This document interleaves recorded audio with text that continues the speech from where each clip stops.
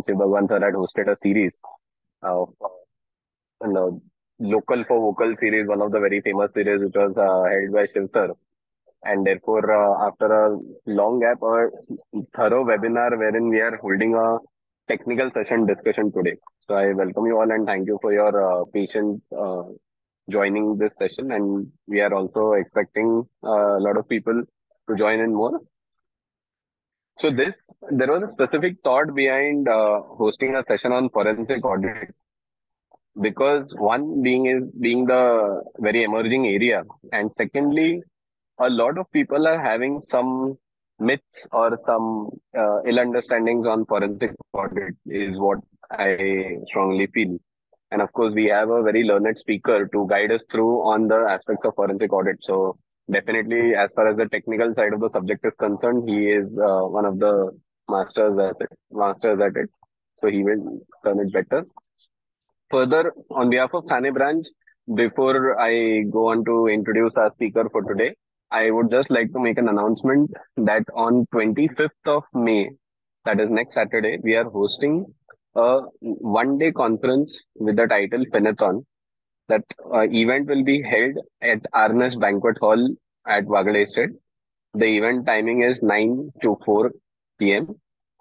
The event specifically is to cover the topics in specific, the capital markets, the SME IPOs and the categories, I mean, the IPO and the ideas around the IPO, SME IPO in specific. Then we have a session which is one of the very unique session on the bond markets, which is one of the emerging areas, and we have a very specialized speaker on bond markets who will be there. And of course, the opening session will be conducted by our past chairman of Thane branch, C.A. Shivbhagwan Asava sir, on the financial aspects as a part of this on the projects as well as the financial aspects of the market. So it is a one-day conference. It will be held at Arnes Banquet Hall. The registration links are also available on the portal. We have shared it and we'll keep sharing it. So I request you all to kindly take the benefit and do join in number. It's a 6 CPR program. And most importantly, we have tried to blend on a area specific conference, like we had a real estate conclave few days back, this being on a specific category of Finathon centric to the financial topics of it. So I request all of you to kindly join in numbers. So without a further ado, I would now like to introduce our speaker for today, C.A. Sushrut Chitale. Sushrut sir, do you want to check your mic if it is working fine once? Then I'll hand over to you. Yeah, thanks, Omkar. Is it working fine? Yes, it is absolutely working fine. I think our team has requested you to make some technical submission before you conclude on the session today because they are not able to make you a co-host of the session. So you would be the host in the session. So the recording of the session will be done, and that will be with your PC till the time it is switched over to somebody else.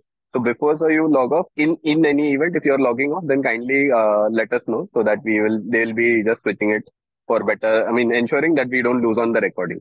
Sure. Okay. Okay. Yes. Sorry for that botheration. Okay, sir, I'll just quickly give an introduction of yours and then I'll hand over the session to you so that we start in time. So, friends, we have C.A. Sushrut Chitale, our very own beloved speaker, I should say, because he has been very graceful to Thane branch. Recently, also, he had come for the bank branch audit in the month of March 2024. And again, he has graced us today with his presence for the webinar on this forensic audit. So, to give a brief profile, Sushrut is a partner with Mukundam Chidai and Company Chartered Accountants. He holds a bachelor's degree in commerce and is a chartered accountant, cost and management accountant, and an LLB by qualification. His ranks across the various segments. Sorry, I think somebody is. I request all the participants to kindly put their mics on mute, please.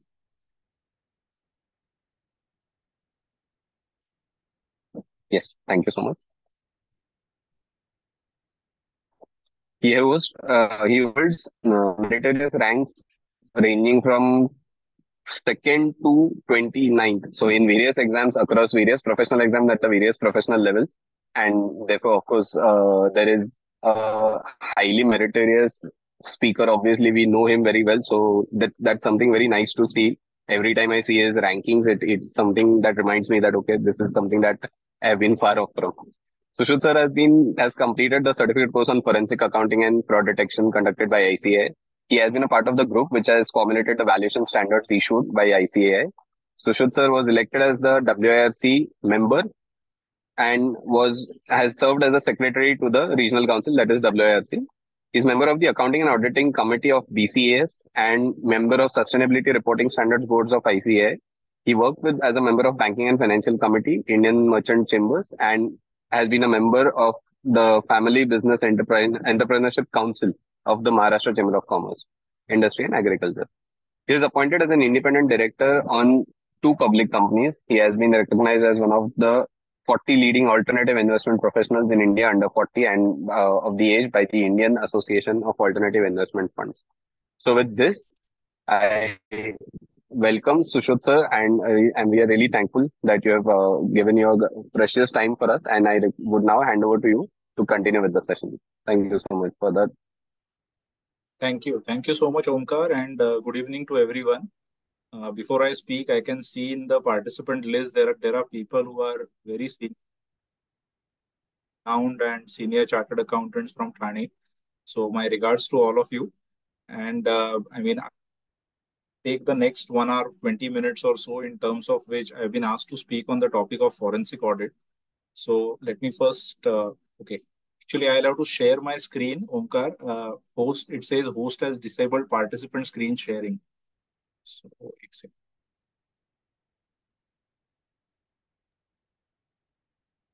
Just 1 minute, sir. I Okay, think okay, now okay. you're the host. Yeah, since I am the host now, I can. Okay, sorry. Yes. So sorry, I'm logging off for a while and I'll rejoin in something. No, no issues, no issues. So I hope you can see the screen. I hope everyone can see the screen. Yeah. So, the topic given to me is forensic audit. And just because forensic audit just as a topic can remain only boring, I'm just adding a topic saying forensic audit. Just one sec. Forensic audit opportunities for the future. Now, what we are going to broadly cover in the next 1 hour, 20 minutes is the topic of what is actually forensic audit and a number of other topics within that. Now, forensic audit as a topic can remain always very interesting for the simple reason being that we hear of so many cases happening in terms of nowadays, be it ED, CBI, SFIO, and a lot of things.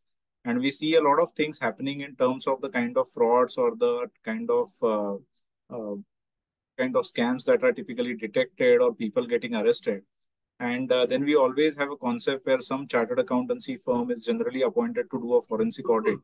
And at the end of the forensic audit, there is some kind of a conclusion which is drawn.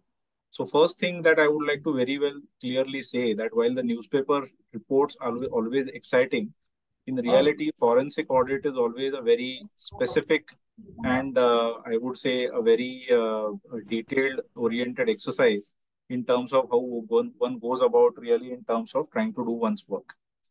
Having said that, we will start with the session. So first, most important thing to realize is that there is no specific definition of the word forensic audit. Now, forensic audit as a term has actually originated more in terms of the colloquial language or more in terms of how the market has typically looked at it. And if you ask me, the current terminology which even the institute intends to use is what is called as forensic accounting and investigation standards. Because as we all know that the word audit has got a specific connotation under the assurance principles or under the various assurance, the standards on auditing. And in an audit, typically we tend to give some kind of an assurance, whereas forensic audit by the word per se, we are actually doing more of fact finding. And whatever we observe in terms of certain facts is what we really present in terms of a report. So technically, it is not really an audit in that sense, and because of which the word used by the institute is forensic accounting and investigation standards. So the institute, in a way, intends that we call it forensic accounting and investigation. But the word forensic audit is something which has really stuck up in terms of how the market uses it, and that's why I'm using the word forensic audit. In common parlance, what is forensic audit? It is a gathering of evidence to establish any wrongdoing or fraud. So here we need to also be very clear that in a forensic audit, what is actually happening is that we are gathering evidence to establish whether there is any wrongdoing or fraud. And we'll go to each of these elements as we go through the presentation, because then the next bigger question comes, what is fraud? And then what is fraud is again like a definition which is different across various acts, and we will see as it goes ahead. It is most commonly used in the detection of fraud. So wherever there is a fraud, there is an intention that there is some kind of a forensic audit which is undertaken, and that is where the principles are used. Now, just to give a sense, what I've tried to do is I have tried to look at the RBI annual report for 2022-23.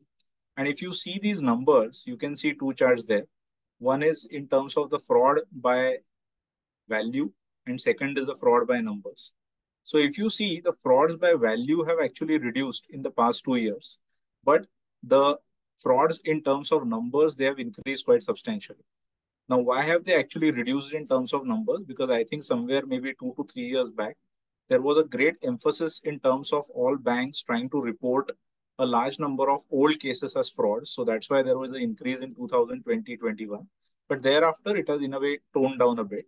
And if you see in terms of value, again, a larger share of frauds are typically reported by the public sector banks than as compared to the private sector banks. And most of these frauds typically pertain to the loans in terms of the value component of it. As far as the small value, or if you go by the numbers per se in terms of number of frauds, again, if you see that the more number of frauds are actually being reported by private banks, but these are mostly small value or internet frauds, and which contribute maximum to the total number of frauds in private banks. Now, for all of us who would be doing private, or I mean, any kind of bank audit, we all know that there is a concept of a FMR1 return, that is a fraud monitoring return, which every bank has to file with the RBI in respect of any fraud. And any kind of fraud, normally a bank typically classifies in terms of three categories. One is the credit related frauds, which is typically a loan fraud where somebody has taken away money and vanished, or some kind of loan siphoning has happened.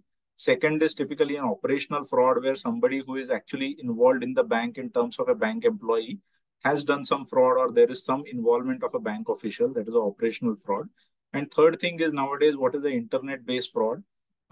So I think that is our credit card related frauds. And these are frauds where typically a large number of things can also happen.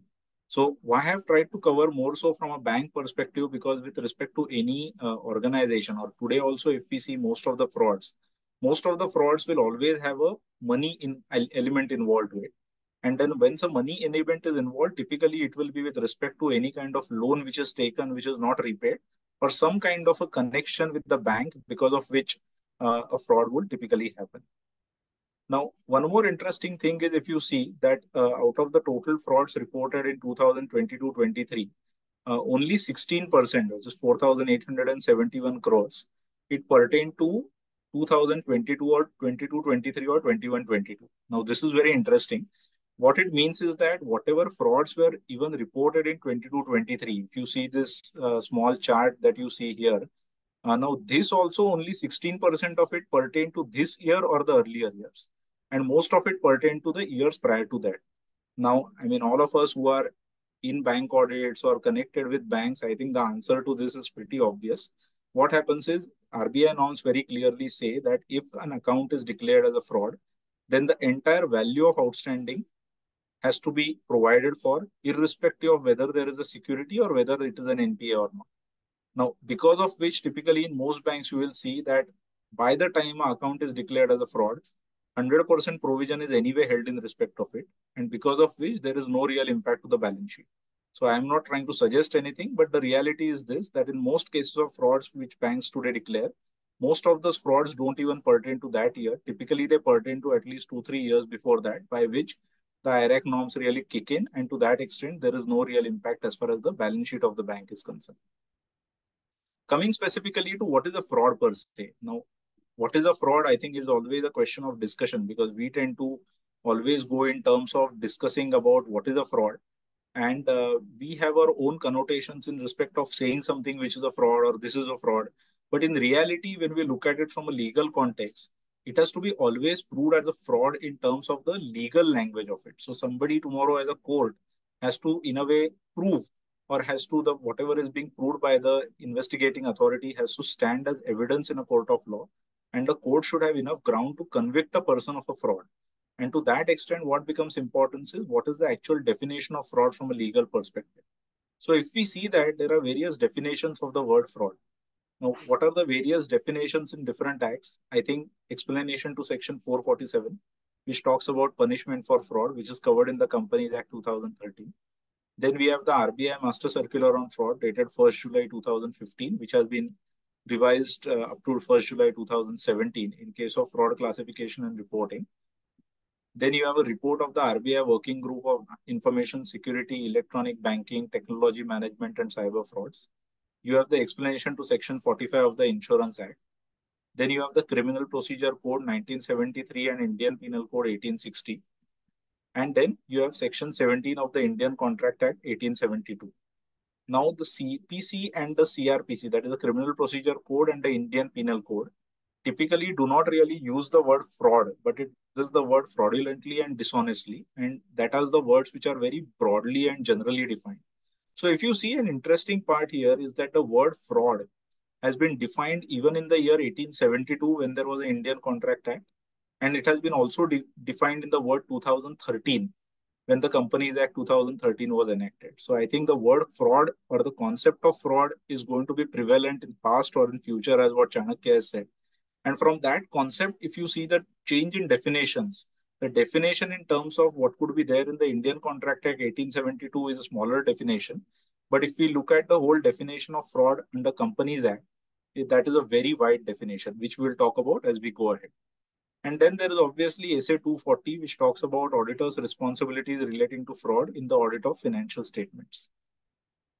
Coming specifically to fraud as a definition under Companies Act, it says that fraud in relation to the affairs of a company or a body corporate, it includes any act, any omission, any concealment of fact, or abuse of position committed by any person or any other person with the connivance in any manner, with the intent to deceive, to gain undue advantage from, or to injure the interests of the company, or its shareholders, or its creditors, or any other person, whether or not there is any wrongful gain or wrongful loss.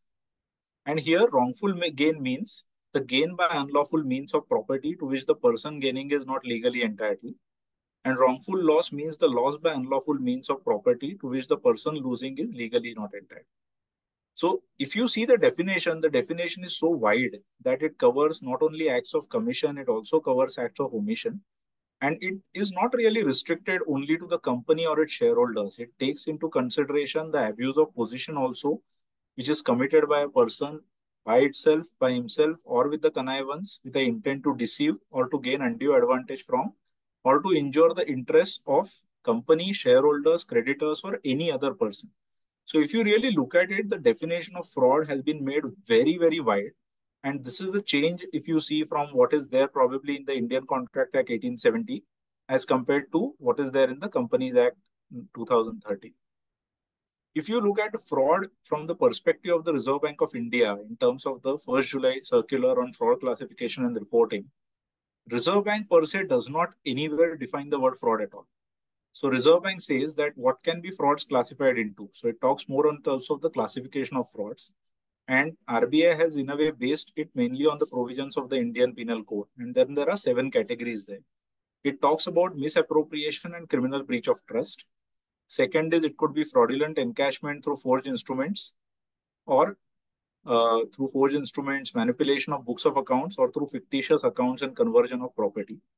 Unauthorized credit facilities extended for reward or for illegal gratification, diligence and cash shortages, cheating and forgery, irregularities in foreign exchange transactions, and any other type of fraud not coming under the specific heads as above. Now, why am I really going through all this in detail? Is for the simple reason that if tomorrow any one of us is appointed as a forensic auditor with respect to any by any bank with respect to any kind of a borrower account, what we need to clearly keep in mind is that at the end of the day, the decision of whether that particular account is fraud has to be declared as a fraud or not is going to be dependent on your forensic audit report. And your forensic audit report also has to state some facts. But now that is where the interesting part begins. Indian Banks Association, through its one of the circulars, has very clearly instructed all banks to say that a bank should accept a forensic audit report only if it's conclusive. And because of that reason, nowadays most banks do not accept a forensic audit report unless the forensic audit report typically says whether there is a fraud or not. Now, the reality is that whether something is a fraud or not is in reality going to be determined by the court. But because your report itself is not going to be admitted or accepted, because of which you need to reach some kind of a conclusion whether there is a fraud or not. And that is where what practically we need to do is we need to practically fit our observations within either of these six categories, because seven categories, any other type of fraud which is difficult for an auditor to say that this can be called as a fraud, but it is not defined as such. But essentially, we need to fit any of our criteria or any of the observations that we observe with respect to a borrower company from a bank. We have to fit it within each of these or any of these seven criteria, and based on which we can say that these are the grounds on which the bank can take a decision about classifying a account as a fraud or not. Because ultimately, the responsibility of classifying any borrower account as a fraud or not rests on the bank. It is not really on the forensic auditor to determine whether it is a fraud. But nowadays, because banks insist on a conclusive forensic audit report, we will have to finally say, okay, what can be a misappropriation or criminal breach of trust? It can be a simple thing that I go to a bank and I say that I want to have a loan for a particular purpose, but I've utilized the money for an entirely different purpose. Now, that is something which is a misappropriation, or I would not use the word criminal because that has an intent, but at least there is a definite breach of trust. So that is one aspect. Now, fraudulent encashment through forged instruments is something which is nowadays not that common, because that kind of frauds will be more at a retail level in terms of checks or something. Second case is with respect to manipulation of books of accounts. I don't know if somebody is interested in drawing here or whatever. Anyway, forget it. Second is with respect to manipulation of books of accounts or through fictitious accounts. Now, manipulation of books of accounts could mean something like I have a stock statement or I have a stock balance of say 100 rupees. But when I actually submit my stock statements to the bank, I am saying that I have stock of at least 300 or 400 rupees. Now, that is something which can be called as manipulation of books of accounts. If you see, in fact, the Caro reporting which has come into place maybe 2 years back, many of the points which are now required to be certified by the statutory auditors effectively are points which would have arisen from many forensic audit reports over the last 4 or 5 years.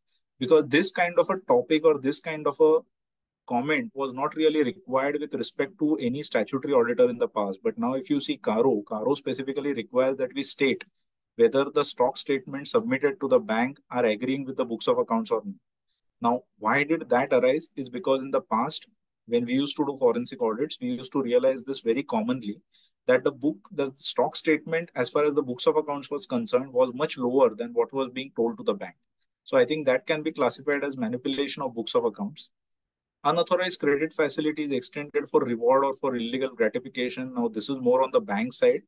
To be very practical, no bank typically allows any forensic auditor to look at the functioning of the bank per se. So the entire scope of work is always restricted with respect to what has happened to the money as far as the borrower end is concerned.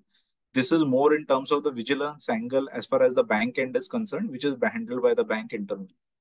Negligence and cash shortages, cheating and forgery, and irregularities in foreign exchange transactions are very specific items which are normally not found when the matter goes to a forensic audit. So what point that I'm trying to say is that when we actually do a forensic audit, whatever observations we have will typically fall within misappropriation or breach of trust, or it will fall within the category of manipulation of books of accounts. So I think this we need to be conversant, because that is how a report will have to ultimately go, based on which the bank can either take a decision that something is a fraud or can take a decision that it is not a fraud.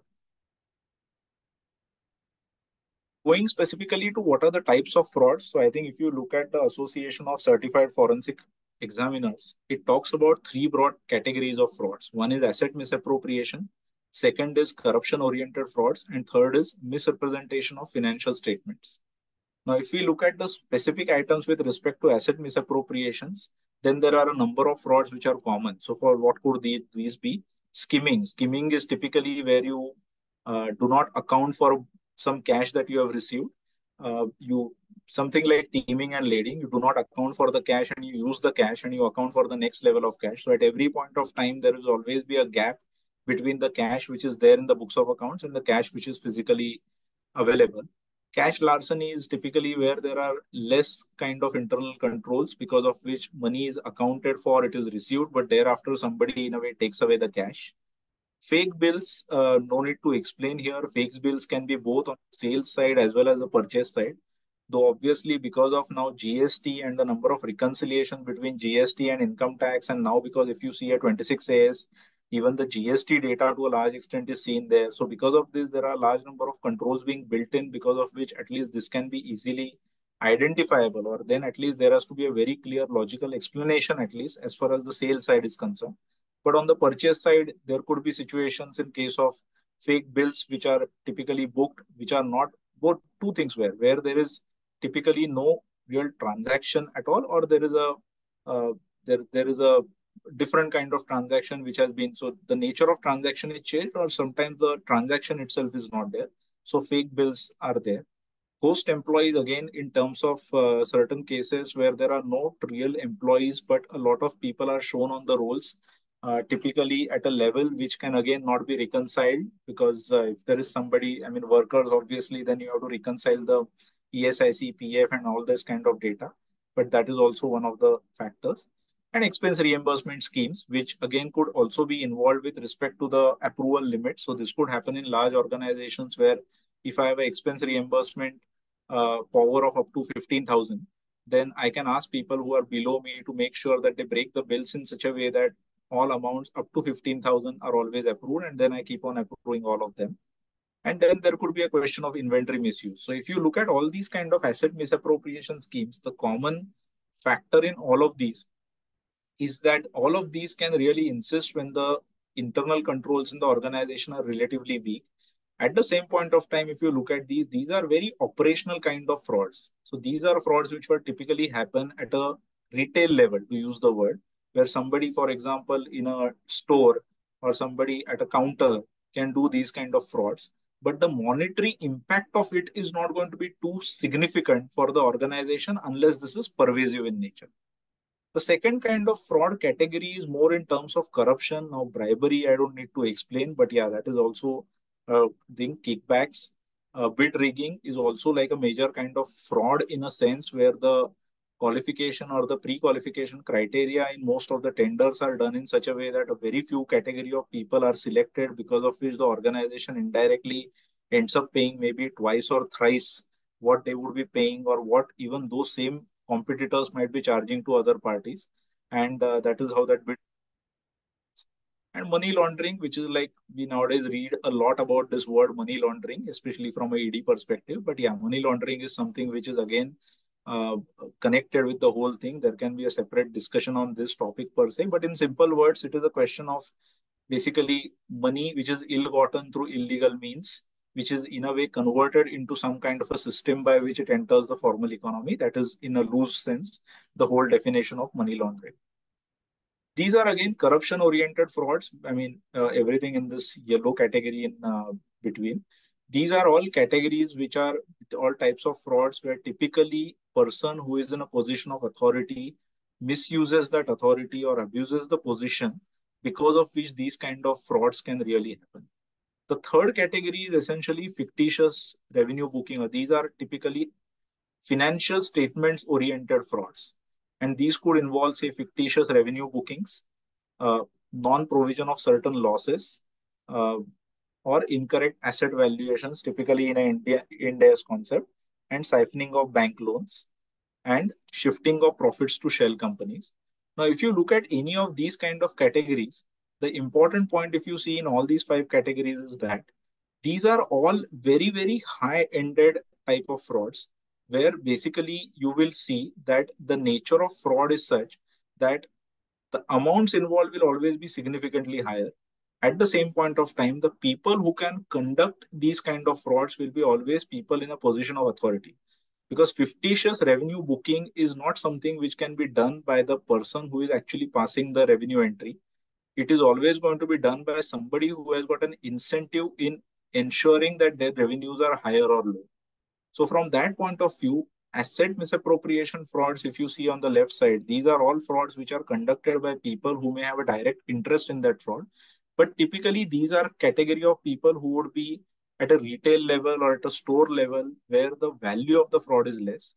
Whereas the frauds which pertain to financial statements always are of a category where more often than not the senior management is bound to be involved because they would typically benefit the most in terms of these kind of frauds. So some of the financial statement frauds could be inflating sales. Now this could happen through dummy sales, especially on the high C or some kind of circular transactions where A sells to B, B sells to A. Now we need to also be careful that it is not necessary that all kind of high C sales are frauds, but we need to be, if you are especially a forensic auditor or a statutory auditor, one has to be very careful in terms of if a company has got a very large chunk of high C sales, wherein basically something which is a ship which is coming, say, from a foreign country and which is beyond the Indian, uh, beyond certain numbers of the Indian nautical miles. So basically in the international waters. And if there are just transfer of goods happening because of changing of handing or a bill of lading, I think in such kind of a situation, there is no GST applicable, there is nothing applicable. So one has to be a bit careful in terms of if a large portion of such kind of sales of a company are happening only in respect of IC sales. So it's not to suggest that all IC sales are frauds, but one has to be a bit careful. Then there could be sale and leaseback transactions, where typically in a sale and leaseback, you could see these transactions more in terms of, say, in an airline industry, where the person or the company which buys an aeroplane today in India does not really own the aeroplane as far as its books of accounts are concerned. So typically it enters then into a financing arrangement where it sells the plane technically to a financer and then it leases it back. Now, because the nature of the transaction is primarily a one of financing, it can easily be possible that you actually sell at a much higher price and then you lease back at a higher price, which is going to be effectively paid over the next 5 years, 10 years, as the case may be. Now, this is technically not really a fraud in that sense because provided it is allowed by the accounting standards and Ind AS, to that extent, it can result into some change as far as the profitability of the company is concerned for those relevant years. But this is again one thing where you have to be careful in terms of whether it is resulting into an inflated position as far as the balance sheet is concerned.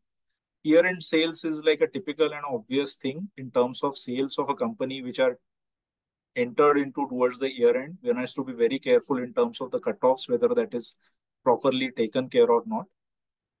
Next is in case of sale on return basis. Now, this is typically the norm in case of most companies in the retail segment, especially in case of malls or any of the clients which sell in any malls.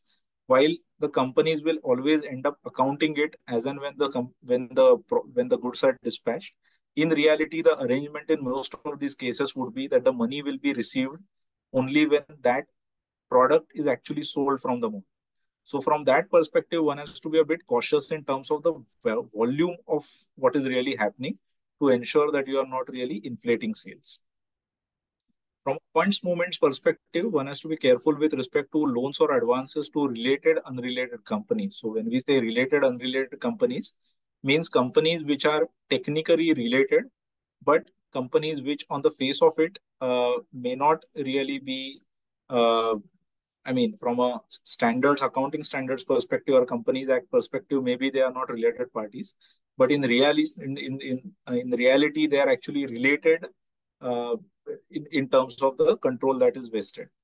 Second is purchases or sales to overseas affiliated entities. Now, again, this is again what I'm trying to say in all of these are not all of these are necessarily frauds, but these are all cases where there should be some kind of a, I would not say a red flag, but at least an orange flag which goes up in one side in terms of trying to understand whether there is any kind of a movement which is happening of funds or profits which can result into this kind of thing. So purchase or sales to overseas affiliated entities could mean that suppose you are buying a machinery from Germany, but then you don't directly buy the machinery from Germany. You buy a machinery from an intermediary in, say, uh, Dubai, in which case, effectively, you need to see what is the price at which you German company, in a way, sold to the Dubai company. So, to what extent are you, in a way, shifting some of the purchase cost to Dubai? So, that is something which one has to really look for if you are doing a forensic audit. Otherwise, if from a statutory audit, there are different connotations. Then loan against pledge of shares in case of listed companies is again one parameter. Coming to money laundering, again, I mean, I don't want to go into the whole concept of money laundering here, but more so, what are the key steps or what is really done? So, one is the part of the structuring where cash is broken into smaller deposits to avoid suspicion and reporting. Because now you have the under PMLA, you have a detailed system, and we'll cover that. But there is a detailed system of there is a body called as a Financial Intelligence Unit, and all banks, and now I think all of us also technically are now covered wherever under certain criteria. If chartered accountants are also handling money for any of their clients, I mean, even we are technically reporting entities. So we need to report on the FI to the FIU with respect to various aspects. Be with respect to there are various types of reports. So basically, in any kind of a money laundering, the primary thing is the structuring part. And structuring here is essentially cash, which is broken up into smaller deposits to avoid suspicion and reporting. Then there could be cash which is smuggled and deposited in jurisdictions with banking secrecy and lower oversight. Even today, there are many jurisdictions across the world where you can actually go and, no, obviously, this is reducing a bit, but still there are jurisdictions where you can even withdraw maybe a lot of dollars without any question asked with respect to what are you using the money for or any such purpose. Now, all of this is typically, I mean, not really explained to CAs here, but typically this is more so the case in case of any cash intensive businesses, which could involve a chain of hotels or restaurants or retail stores or casinos or petrol pumps, where by definition there is going to be a lot of cash which could be generated. Now, thankfully in India, because of the whole post COVID and because of COVID or after COVID, because of the huge eminence of UPI, now even this thing is going down because from the demand side itself, people are now insisting in terms of paying through UPI or paying through credit cards or through bank transfers. So to that extent, now this will reduce. But otherwise, these are typically businesses which are typically cash intensive, and this can result into some kind of a money laundering activity. Like we discussed earlier, there could be trade. Through trade, it could happen through over invoicing of purchases, that is moving money out of the country, or it could also happen through under invoicing sales to related party based in a foreign jurisdiction, which you are actually shifting profits to another country. Suppose you are exporting to Africa, then you always have a typical subsidiary in Dubai or UAE or any of the free trade zones there. And then there could be a shifting of profits to Dubai, and from there the sale could happen in the African market. Now, what I'm again trying to say is that not all of this is always a fraud, but it has to always fit in within the regulations, because now you also have transfer pricing regulations and a lot of other things. So subject to that, all these things can typically happen. Then there could be shell companies or coca companies which are used to route funds. At the end of this presentation, I've tried to give an example in one of the case studies that we had encountered in terms of what was being done there. Obviously, we've seen the word shell company, coca companies. To be frank, no law today exists which defines this word. So to my knowledge, there is no definition of the word shell companies or coca companies. But I think as chartered accountants, we really all of us know what typically a shell company or a coca company is. Then there could be round tripping, where again money is shifted outside the country, then deposits in a bank account in a tax haven, routed through various countries, and enters the country as an FDI. This could be one of the effects of money laundering. And then last, which is theoretical, and to my knowledge, I have not seen it directly in an Indian context, but there could be a concept of a bank capture itself, where what happens is that there is a money which is deposited in a bank. This could be money which typically belongs to a Ponzi scheme where large amounts of money are collected. Now, with that, the typical people could get control of a bank. Now, this could be mostly cooperative banks, or it could be foreign banks in jurisdictions with lower banking controls. But cooperative banks, because it is again, people can vote depending on number of people elected. And if in a smaller bank of say 100 crore deposits, if you suddenly decide to put 1000 crores, then to that extent, there could be a possibility of more number of directors that you can get elected to the bank. And then based on that, you get a control of the bank per se, considering the large quantum of money deposited. And with that, then you effectively transfer money to related parties at loans through banking system. Now, this is more theoretical. I am not aware directly of an Indian context where this has happened, but essentially in a banking system, the important part is once a deposit comes into the bank, the link between who is the depositor and to whom the loan is given is completely broken. And to that extent, this could be a facility which may be used or which might have been used in terms of some kind of a money laundering activity. As far as what I said about the FIU in terms of the financial intelligence unit, there are various kinds of reports which are required to be provided by all reporting entities. And like I said, even chartered accountants who fit within the criteria which is prescribed under that circular are also required to be reporting entities. Now, there are various kinds of reports which are required to be given. And I think for all of us connected with the bank audits or some kind of banking in any way, we all know that there is detailed reporting to the FIU by every bank. There are 5 types of reports which are typically given. One is the suspicious transaction report, which is called as STRs. Now, STRs typically would mean any kind of situations where suddenly a person puts in a large amount of cash and immediately on next day, uh, a big credit card payment is done or large amount of cash and immediately that is used as a remittance to a third party. So anywhere where a banking system is being used to flush in funds and flush out funds. Now, those are required to be uh, reported by the bank to the FIU. Similarly, cash transaction report. So, any kind of cash deposit, I think about 10 lakhs, but any kind of cash deposit above a particular amount has to be immediately reported to the FIUs. Then there are counterfeit currency reports. So any kind of counterfeiting in terms of the currency which is received, fake notes or these kind of things, those are also required to be received. Then there are cross-border wire transfers. So any kind of cross-border wire transfers, if they are happening, those need to be reported. And then there are certain criteria with respect to, especially in case of NPOs or NGOs. Now, what I've tried to give here is the total volume of such reporting for the year 22-23. This is based on the FIU annual report for 22-23. If you look at these numbers are so humongous. You can imagine 149.9 lakh CTR. So this is not the value. The value could be into, I don't know, maybe hundreds or thousands of crores. This is the number of reports which were reported by the bank as far as or by a number of reporting entities to the FIU in that year. So you can imagine the job role of these kind of agencies, and I don't know to what extent would they be even in a position to sort of analyze this and take this kind of a decision. But the important point is all this data, if need be, is very readily available with the FIU at one level, at one place, if they need to or they wish to analyze or understand anything. So next is I just tried to look through. There is in 2024 recently this Association for Certified Fraud Examiners. Every year they issue what is called as a report to the nations. Now this is a survey. This is a survey of all forensic auditors or fraud examiners working across various countries. And there are only 2 or 3 broad points which I thought is very interesting, which I thought I'll cover here. So how much does fraud really cost? So we looked at asset misappropriation schemes, we looked at corruption, and we looked at financial statement fraud.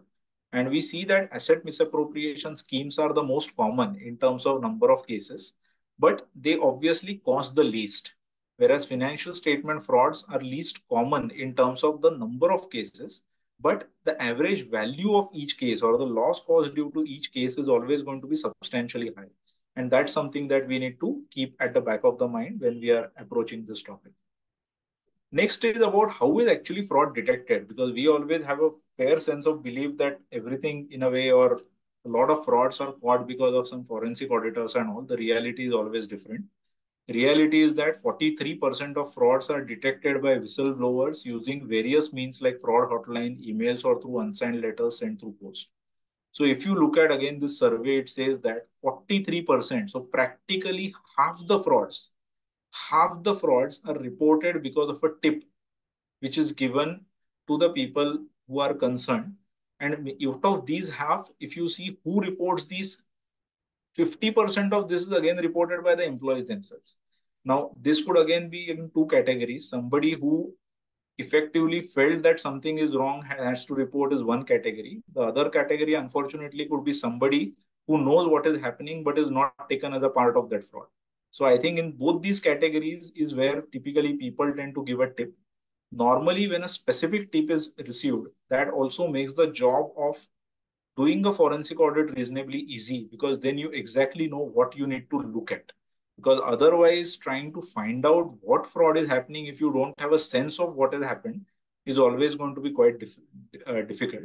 The second category is also customers, because many a times if a customer comes to know of certain kind of a fraud, a customer at a cultural level or at a philosophical level always wants to have good relationship also with the vendor.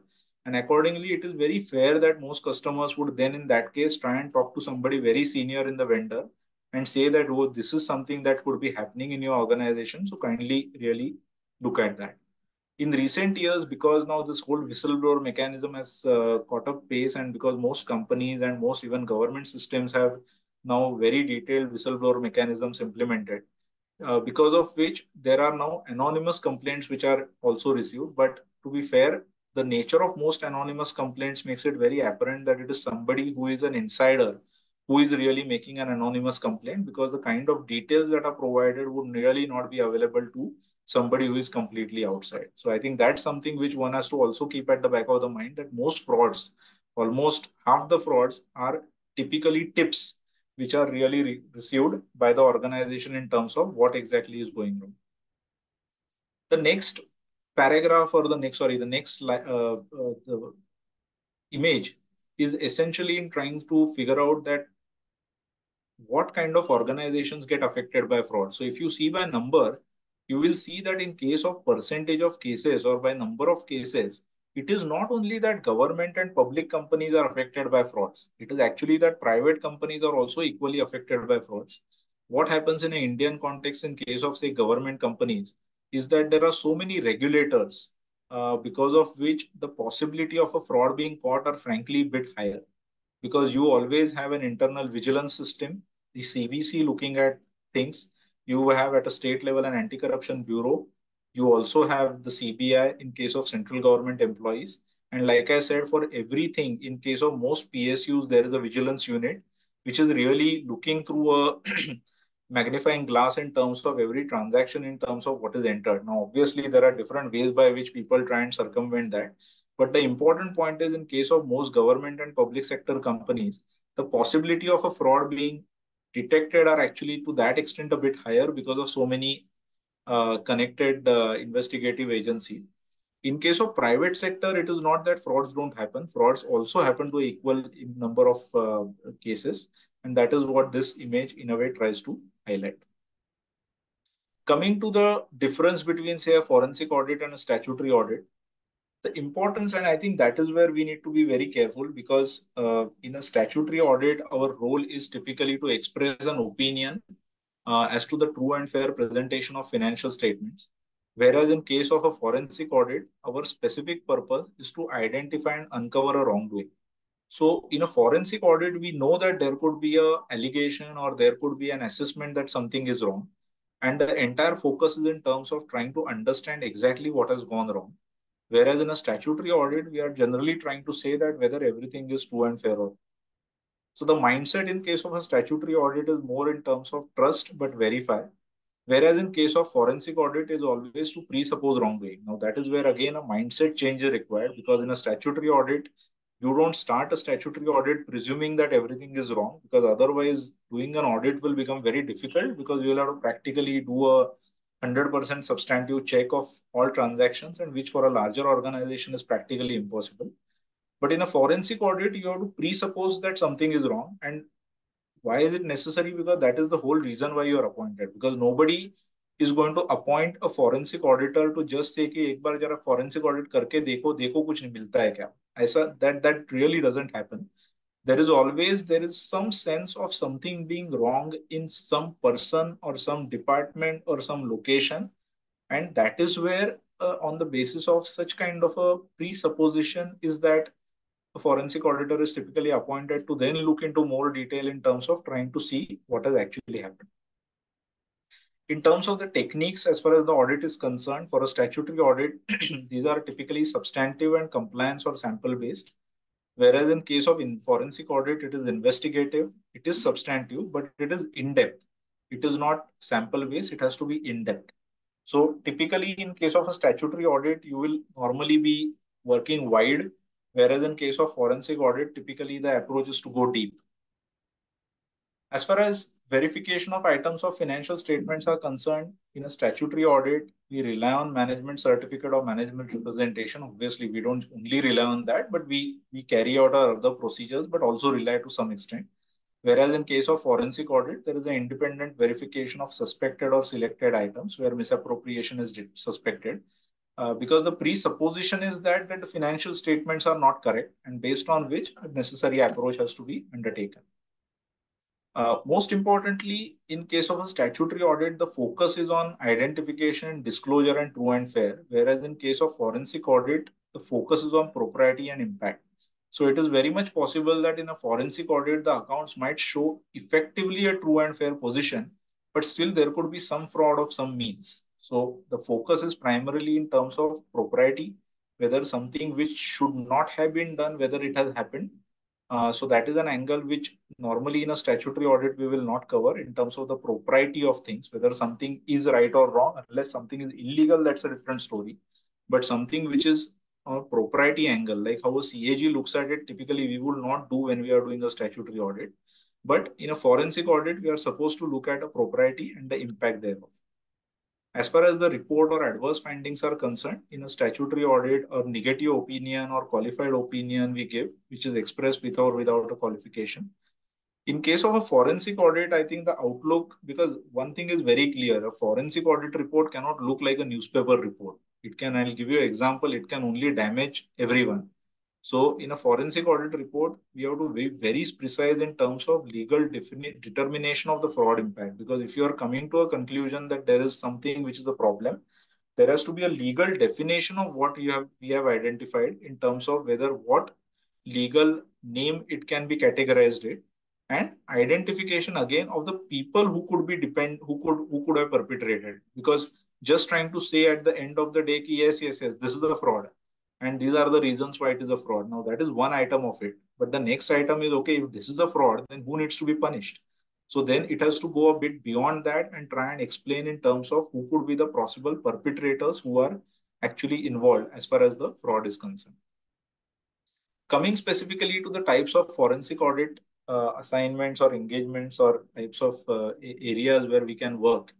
Now, one kind of area is where frauds are carried out by employees against their organizations. And this is frankly a very large emerging area as far as an opportunity for forensic auditors is concerned. Again, like I said, that frauds necessarily don't happen only in public sector entities. They equally happen for private sector entities. And now we are also seeing it in, I can say, more often because of a number of reasons. Because now, and we'll cover that towards the end, because now even auditors are supposed to report fraud, not only to the central government, but also sometimes in the board's report. Plus, listed companies are now supposed to report frauds to the exchange as soon as they come to know of it. So, because of a lot of these reasons, now there are more examples of frauds which are actually coming out into the open. And in most of these cases, the companies tend to appoint forensic auditors to undertake a forensic audit to find out what has exactly happened. Now, these kind of forensic audits are not only financial audits. And I think let me pause here for a second and try and say a few words here. That all of us come from maybe from a chartered accountancy background. So we are experts in terms of trying to understand where the money has gone and what would be the driver for a lot of things. At the same point of time, what is it that could have happened? But we are typically looking at it from a financial angle. But nowadays, if you see, most of the transactions typically tend to happen online. It could be through mobile phones. Most communication is through mobile phones. It could be through your computers. It could be through the office servers.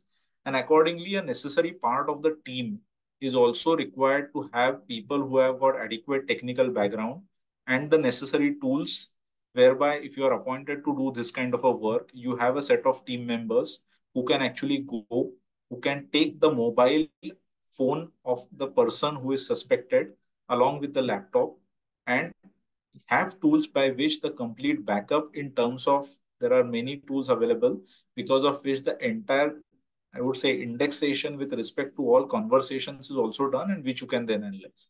So the point that I'm trying to make is that if this kind of an assignment is to be undertaken, it is no longer only about trying to look at what that person has done in terms of his or her bank statements or family members' bank statements, but essentially a comprehensive analysis across various domains in terms of skill sets are necessary to bring to the table in terms of trying to take it to the logical end.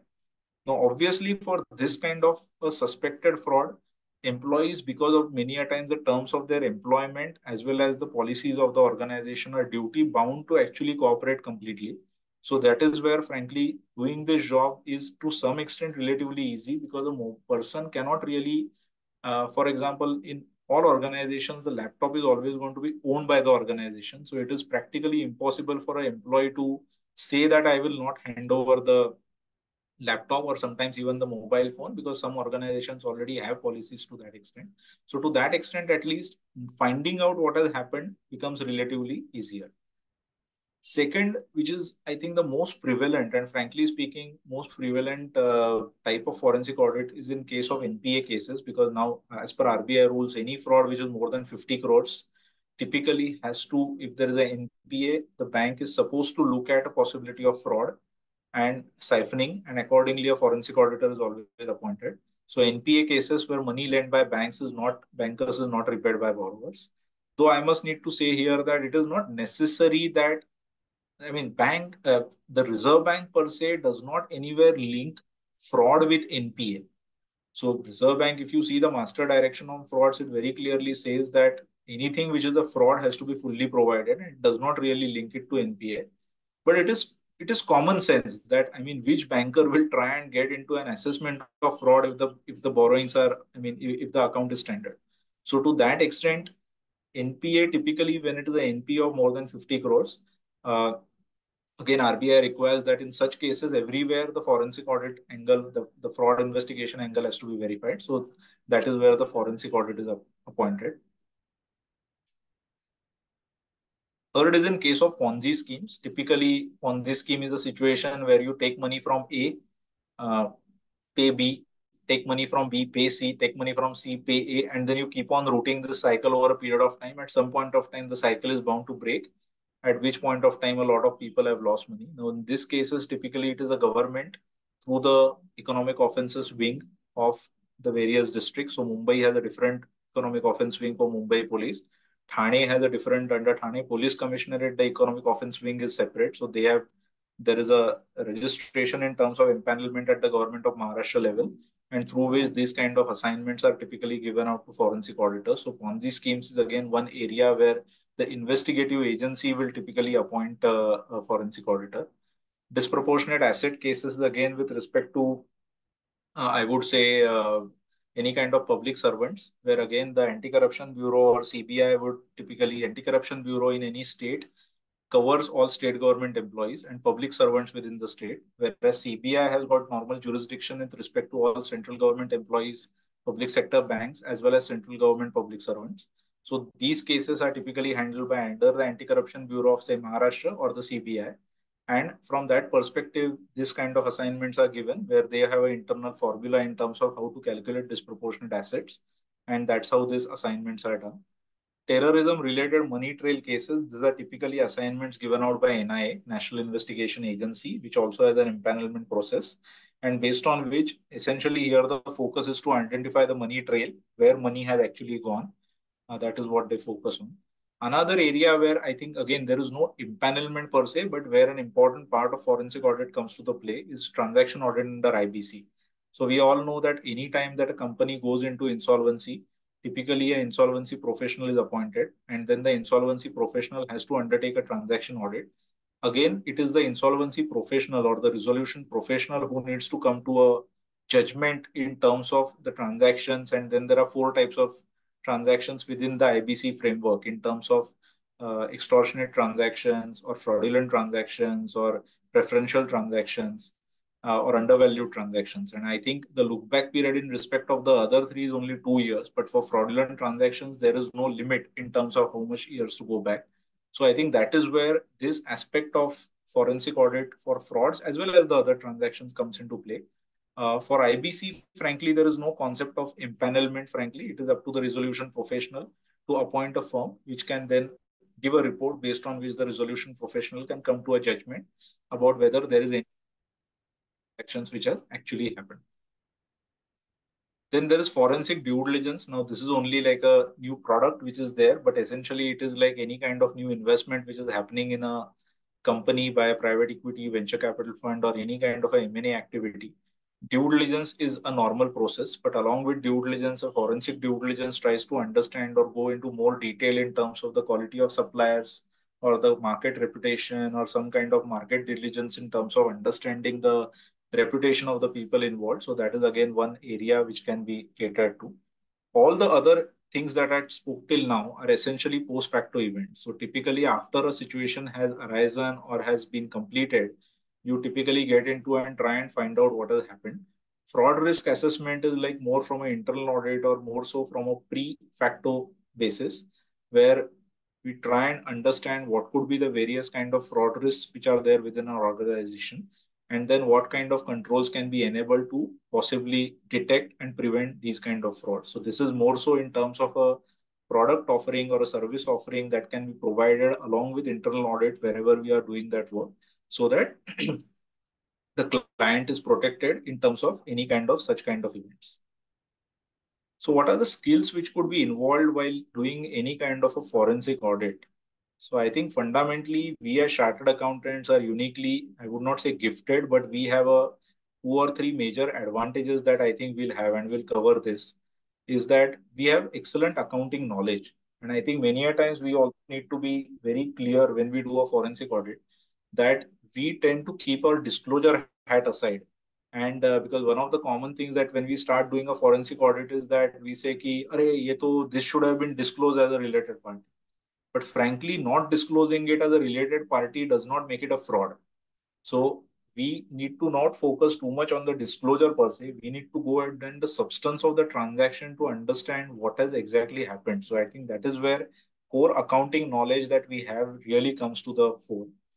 Secondly, nowadays, because we are using enormous amounts of data. Now, for example, even a simple case like a simple as a common case of say a Ponzi scheme in terms of a person who has defrauded a few people, or nowadays few people will also translate into crores of rupees. So because the number of transactions are going to be so voluminous, nowadays it is not possible to manually or visually do any kind of or to get to any kind of a conclusion. So because of which maybe it could be high-end Excel in terms of Visual Basic, or it could be Access, or there could be specialized software like say an idea which say we use, but which can uh, analyze to say 10 crore line items at one point of time.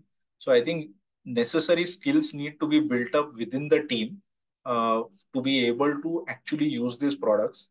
But let me also tell you equally, none of these products are something which are like a turnkey. So for example, if you even install an idea, you will need to spend quite a good amount of time in terms of understanding what and how to use it. And finally, like with any other any software for that matter, it is only as good as what you exactly want to do out of it. So only if we are very clear in terms of what is it that we wish to use the product or for that or that software for, and if we are very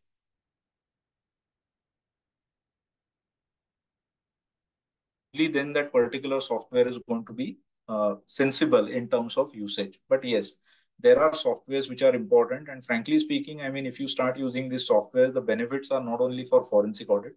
Like I can tell you for a bank, up to maybe say 16 to 17,000 crores in advances, we use idea now to practically do 100% audit. So we have now developed a tool internally as a part which can look at the standard asset or basically the NPA calculation for the whole bank.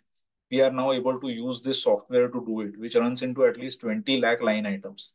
Now, that is also an advantage because from an auditing sense, and I'm digressing this a bit, but now when we do a statutory audit, because we are now able to use software, we are practically not in that particular bank. We are not really doing any sample testing at all. We are doing 100% audit because we are able to use that particular tool on the whole bank data itself.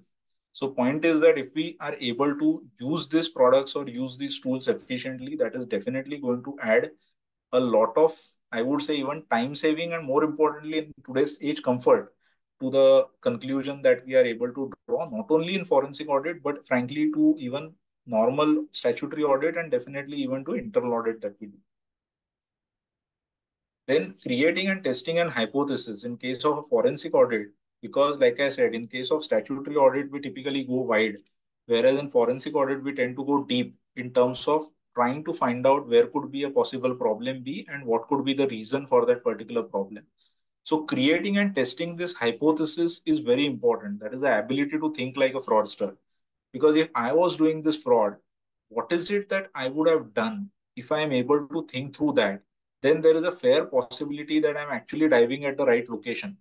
Otherwise, I might be doing 100 dives, but all driving at a wrong location and not finding anything. So first and most important thing is ki if I was to do this fraud, what is it that I would have done? Because then I can test whether something like that has happened. Next is sound knowledge of various laws. And this includes obviously banking laws if you are doing it on behalf of a bank. But even otherwise, you need to have a fair sense of banking laws, PMLA to some extent. MPID, especially in Maharashtra, there is a law called as Maharashtra Protection of Interest of Depositors Act, which is a very simple law, very small law, which says that if a person borrows borrows any money, and if the person does not repay, the person is guilty. Guilty as in the person can be charged.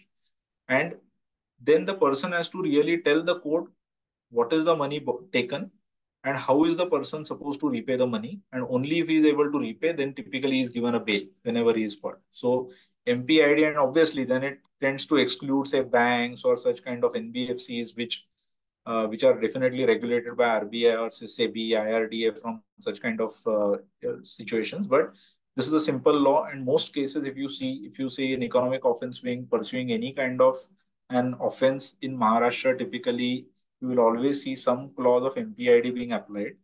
Uh, Prevention of Corruption Act in case of, like I said, disproportionate asset cases, and there could be case laws in case of various. One interesting case law is pertaining to Jayalalitha, who was actually convicted of disproportionate assets after her death. And this is a case in income tax by the Supreme Court. And that is a very case law to read. But I mean, the point that I'm trying to make is that we have to have a sound knowledge of various laws. Why? Because we are not writing a newspaper article. We are finally writing a forensic audit report, which can at least help the investigating officer. So there are two positions, two categories. One is that your client could be a private organization, in which case the private organization should conclusively know what has happened. And then the choice is typically of the organization whether to pursue it from a criminal angle or to ask the necessary person to repay the money and leave. These are two practical possibilities. But in case if your client is an investigative authority like the EOW or Anti-Corruption Bureau or a CBI or a NIA or a SFIO, then there is no question of just repaying the money and not doing, because irrespective of the value of fraud, the investigating agency is supposed to file a charge sheet. To file a charge sheet, they need to prove the fraud or prove the offense under some provision of law. And that's why that understanding of that necessary provision of law is necessary, so that we can write the report in respect of the specific angles of the law which get offended, or I mean, which get contravened, because of which that particular situation arises. Next is understanding the business, which is critical. And I think, like I said, why chartered accountants are uniquely placed, for the simple reason is that we have good accounting knowledge. Secondly, we have fairly good sense of various laws. And we are unique people because of the other experience that we have a fairly good sense of understanding various business activities. So the commercial sense of a transaction, I have seen chartered accountants tend to have, which is way better than some other professionals. And to that extent, I think we are uniquely placed to be able to provide this kind of services, provided we are able to bring in the right technology skill sets, technology as analytical skill sets in terms of the nature of what we do.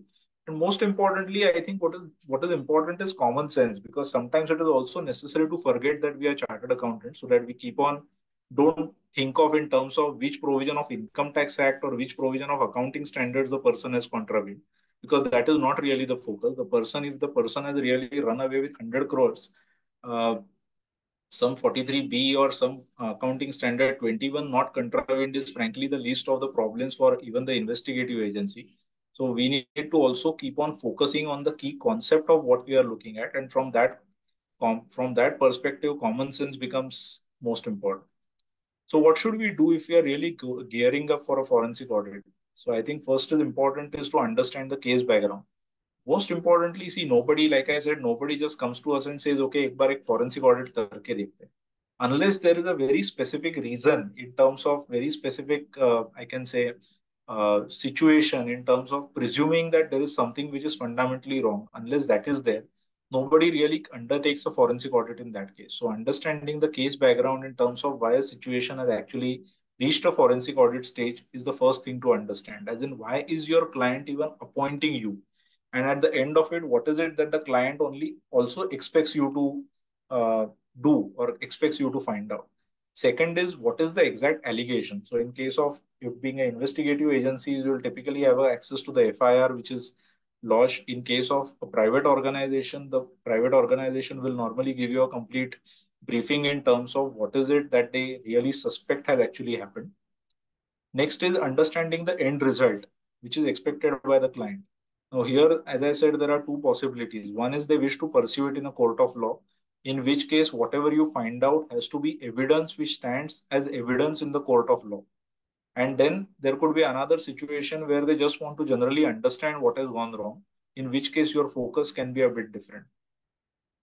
Next is in case of basic understanding of the target entity or people, and reading all relevant laws, rules, processes, creating an hypothesis, and obtaining all necessary information. And that, like I said again, nowadays when doing a forensic audit, depending on the nature of client who has appointed you, actually your role and your rights as well as what you can really do changes quite substantially.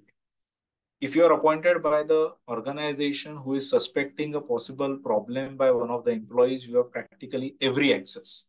You have access to the organization, you have access to the employee, you have access to the tools which are used by the employee, so you can do completely. If you are appointed by a bank, typically the borrower has to give access, because otherwise the borrower can be called as a willful defaulter or a non-cooperative borrower, and that has got other implications. So having said that, the borrower tends to cooperate. But if you go to the borrower and say, give me your mobile phone, the first thing that he'll go is to go to the court and say, which is the power given to the bank to ask for my mobile phone. So in case of typically a fraud investigation on behalf of a bank, there is a limited ability to go through the systems of the borrower per se, but it can be restricted to essentially the statements or the books of accounts as well as the bank statements of the borrower. If you're doing any kind of work on behalf of an investigative agency like a central investigative agency, frankly, you have got a lot of access, because in that case, you can get not only the actual details of the borrower, but sometimes you can also get possibly all bank accounts linked to that PAN number, or you can also get other data that you ask for because of the relevant powers of that central investigative agency by law to get all that data. Suppose you're working for behalf of SEBI, you can practically get any market data, be it on NSE, BSE, NSDL, CDSL, any broker, with respect to any transaction of a particular PAN at the click of a button that is available. But if you are at the same time doing it on behalf of a state investigative agency, then typical powers which are today available to a ED or a CBI are not available to a ACB, Anti-Corruption Bureau. So that's a different story. So in that case, what you get in terms of ready availability of information can change. Over a period of time, you might be able to get the whole information. So I think what you need to get is also something for you to clearly understand. And based on that, you need to clearly assess whether it is only financial part that you are going to look at, or whether the technology part in terms of data backup, mobile phone imaging, email servers, or server backups, or these kind of analysis also needs to be done. So that has to be discussed with your client. And accordingly, whatever I would say is best suited to meet the requirements of what they wish to lead to, I think accordingly a plan needs to be designed. Next is testing the hypothesis. This will involve various analysis. Now, this is on the technical side. In case of analytical and substantive checks, there could be search words on the hard disk, phone, mobile phones, or emails. And the the essential part of this is that there has to be more focus rather than completeness, because in case of statutory audit we tend to do that, okay, we have seen a bit of everything, whereas here it is not necessary to see everything. It is important that once we identify that there is a particular problem, it is important to go deep into it and identify exactly what has happened, uh, based on which I think you can reach a reasonably good conclusion. And again, substance over form is very important, because finally you need to go to the bottom of it to understand what is there. Gathering evidence. Now, evidence, I'm sure all of us know that evidence, there is a separate law, the Indian Evidence Act, and evidence in a different form is it's interesting. Now, when I was actually, just to give an example, I was working with an investigative agency, and commercially, or I would say commonly, when we talk about things in our parlance, it is very different. So, for example, I am Sushrut Mukund Chitale, and if I do a Google search or if I do a company law search and I see that, okay, there is a director called Mukund Manohar Chitale, अरे हाँ ये तो उसका ही बेटा है, he is his son, so हाँ prove हो गया. Now, frankly, commercially or when we commonly say these things, it is fine because we quickly add up two and say it's four and ha okay chalo it is proved. But in reality, in a court of law, you have to prove that Sushrut Mukund Chitade is actually the son of Mukund Manohar Chitade, and you have to also prove that this Sushrut Mukund Chitade is actually the son of the same Mukund Manohar Chitade that you are speaking. So just because you see it on a name and because you know that the name matches, it doesn't really become a evidence.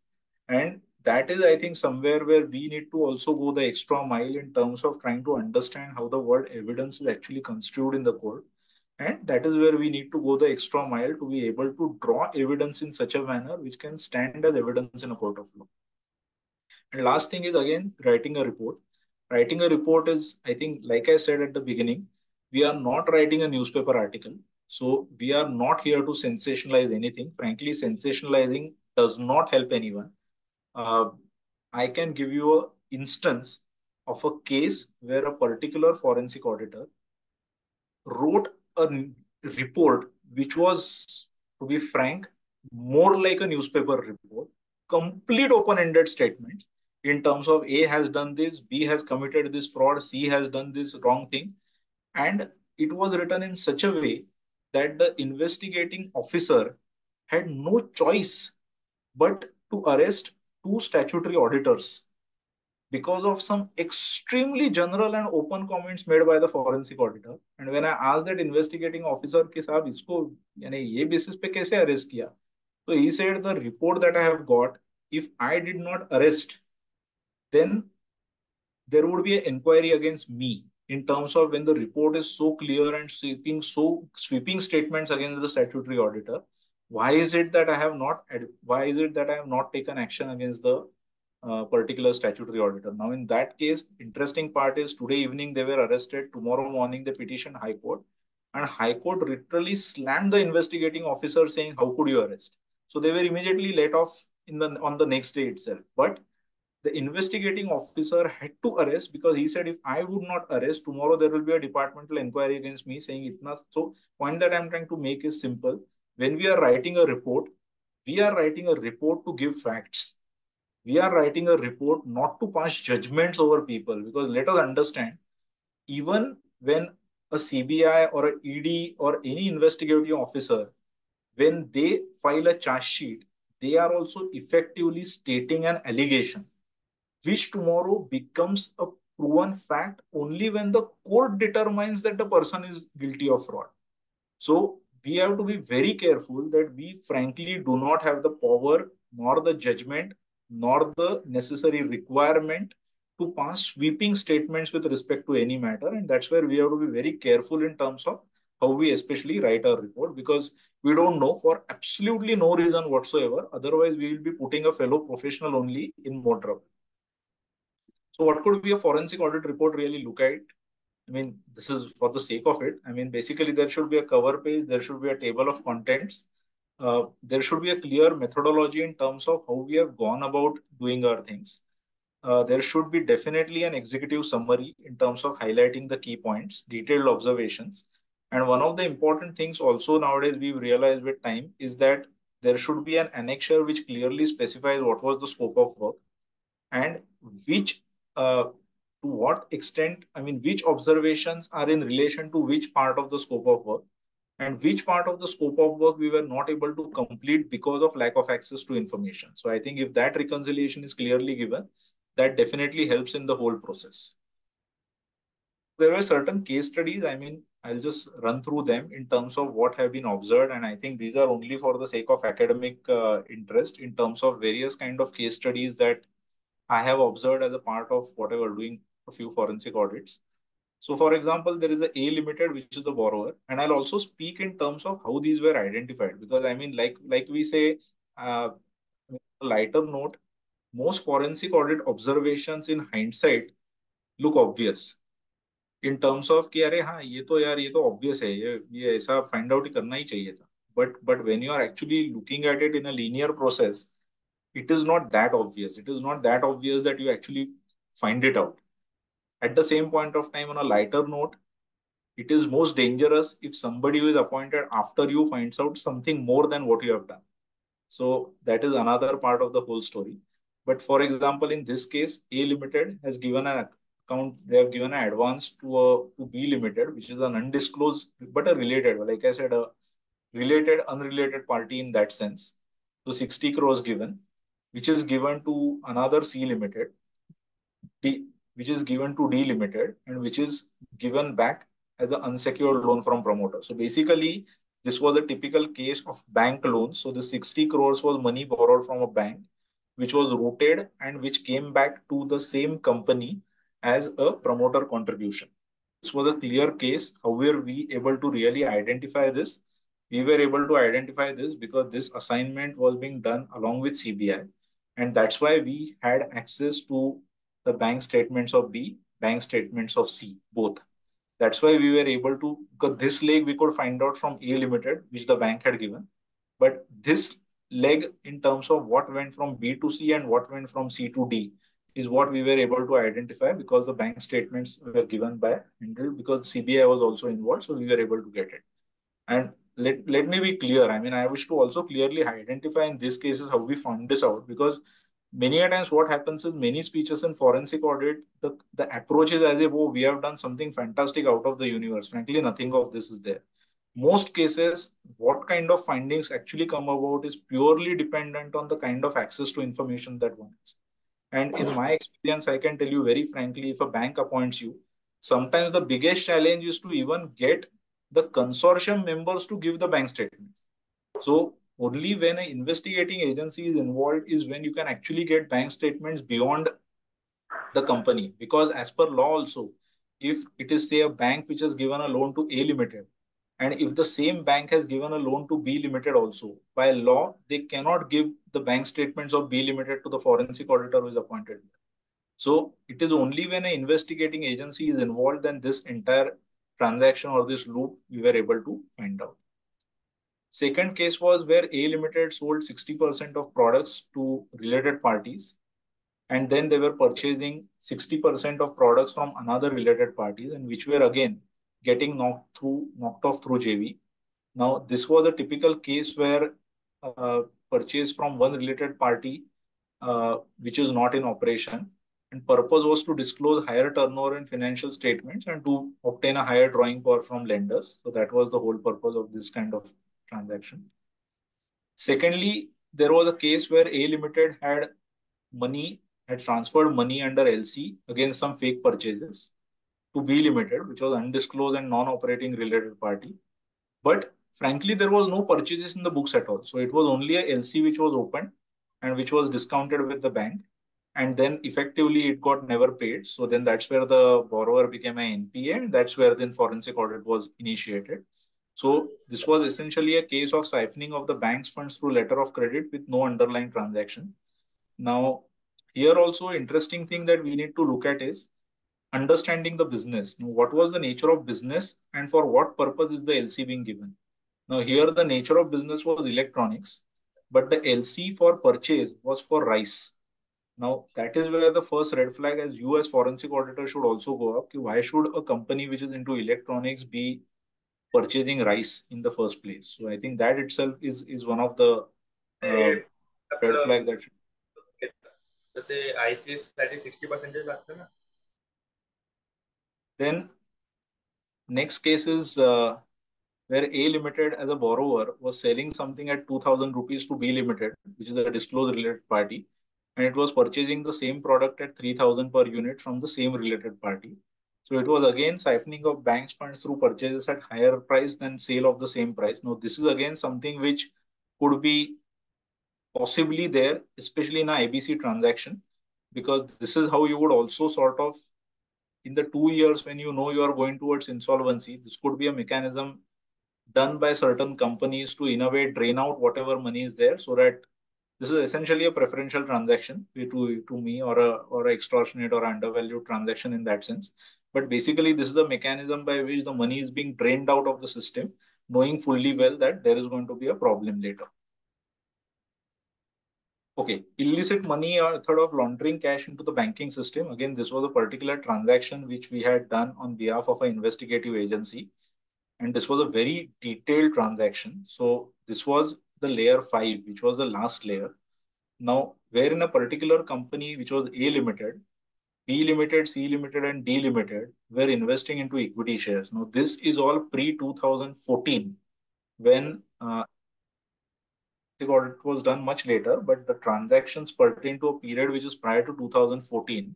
And why 2014? Because in 2014 is when the Income Tax Act was amended to say that any so basically, the taxation with respect to share premium, I think that came around that time, where any amount which is more than the fair value will be taxable as in the hands of the company receiving the money for issue of equity shares. That provision came in 2014, I guess.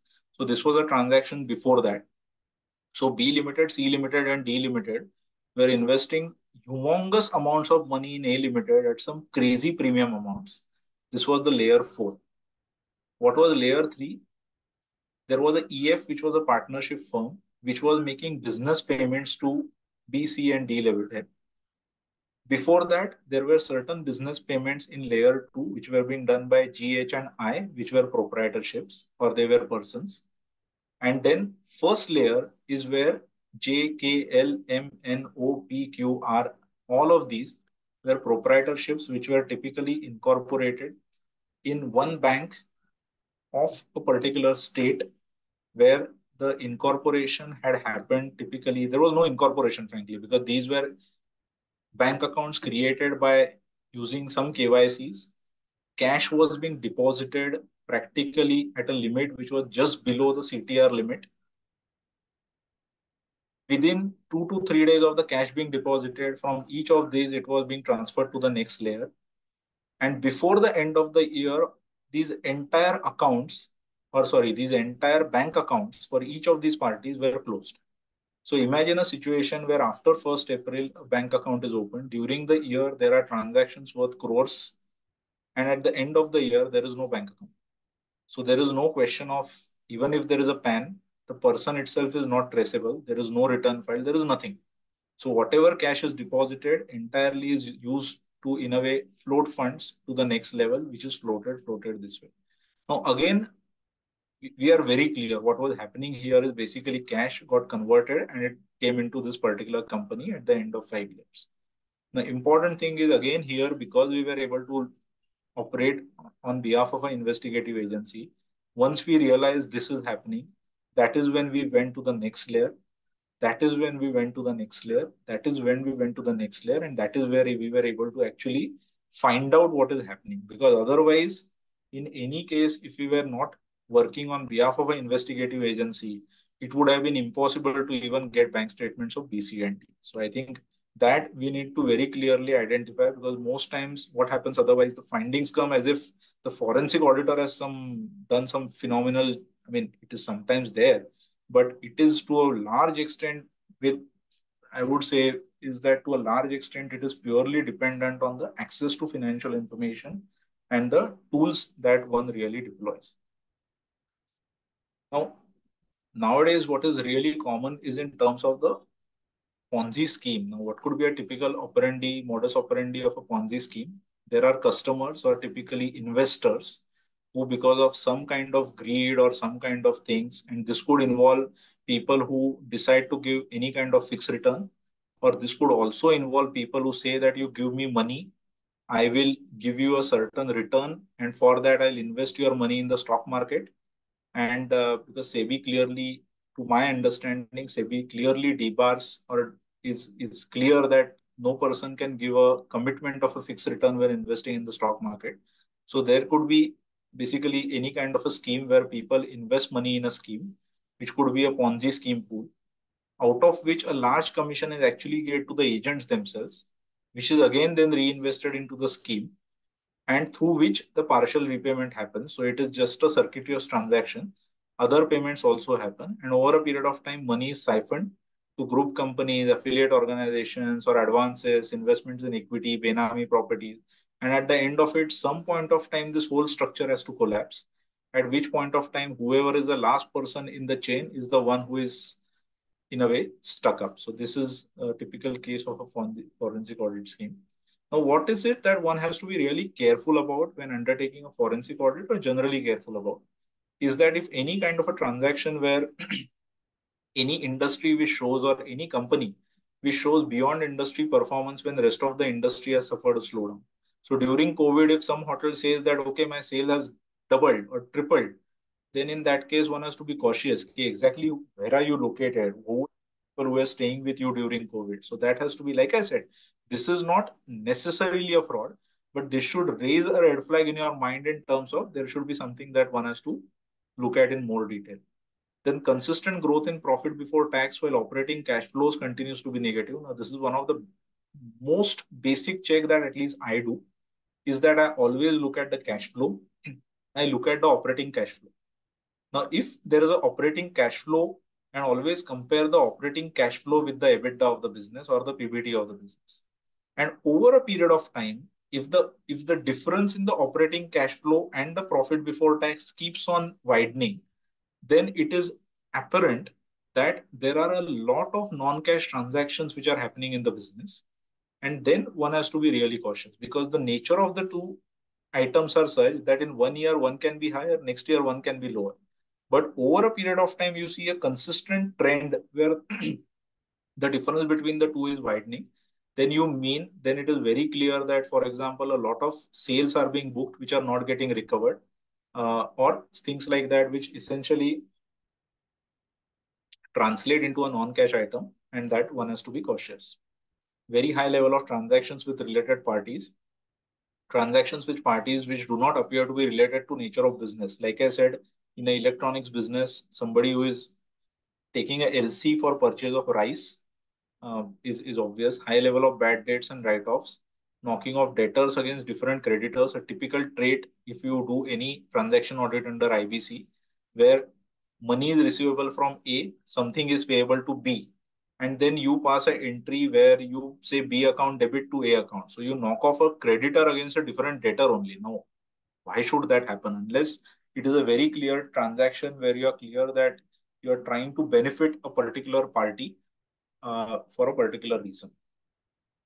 Well, funnily, where I have seen cases where typically when you say shell company or coca company, on a lighter note, the shell companies or coca companies are companies with the most impeccable track record as far as compliance are concerned. So typically a shell company or a coca company will have TDS, which is paid on the exact day, whereas during the year, there is no single interest paid even on TDS, where the advance tax computation is also correct. And there is no substantial refund also. Now, who can manage such a thing unless you know at the beginning of the year only what is going to be the profit for the year? So I think this is also, I would say, on a lighter note, for a company where unless the company is very reputed and large and you know the systems, but where the compliances are absolutely impeccable, where there is not even delayed interest on any TDS amount, I think one has to be also somewhere careful in terms of how is it that advance tax भी बराबर है और refund भी नहीं है और कैसा है. Then frequent changes in accounting and compliance related stuff. Now, last thing, which is obvious, where the promoter lifestyle does not happen to be in sync with the financial performance of business. Business का कुछ भी हो, promoter का lifestyle change नहीं हो रहा है. So that you have to be very careful. That is the case. Okay. What are the other things in case of new bank loans which are used to service existing debt service obligations or companies' working capital cycle didn't seem to require any working capital finance? Which are the other things one has to be careful about? Or there could be mismatch in amounts as per stock statements and books and submitted to between stock and debtors as per books and what is submitted to the bank, which is now required to be covered as far as Caro is concerned. Loans and advances to companies which are already struck off from MCA, again something which is now required to be reported under Caro. Banking carried out through banks other than consortium banks, and I think recently now RBI has also started acting on this in terms of, to my knowledge, sending even specific communication to banks to explain this and requesting banks to not do this.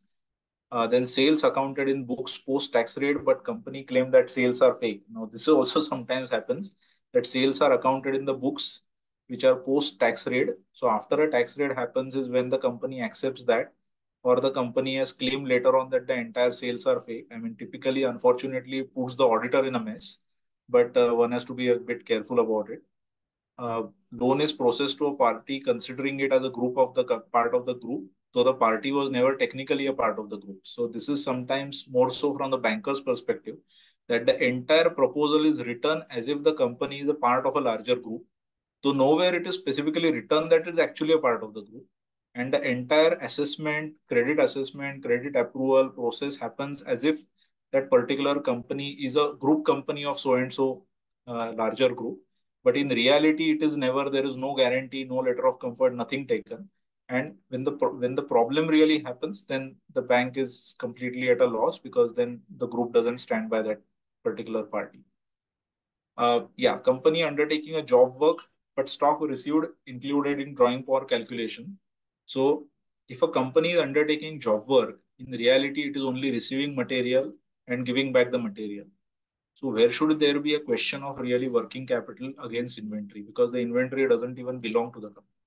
So I think again, understanding the business is of paramount importance, but this is the actual case where we observed that company was doing only job work, where it was receiving material, where the only fee that it was receiving on the income side was job work charges.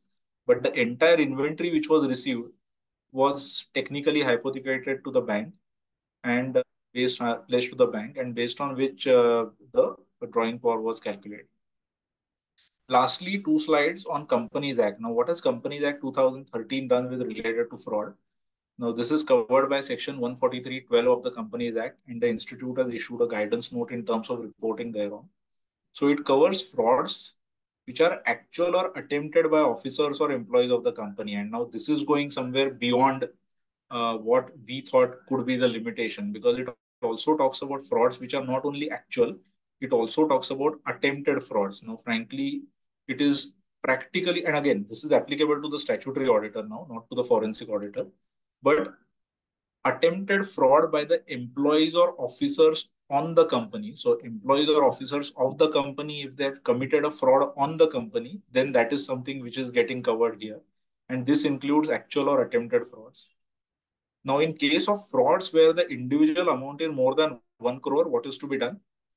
The auditor is supposed to report to the audit committee within 2 days of the matter coming to his knowledge. If the audit committee then has to provide a reply within 45 days of such communication, within 15 days of such reply from the audit committee, the auditor has to forward his report to the audit committee, the audit committee's replies thereon, and auditor's observations on such replies to the central government. So within 15 days of receiving such response, if the auditor fails to receive any reply from the audit committee within 45 days, still within 15 days of that, he is still required to make a submission to central government.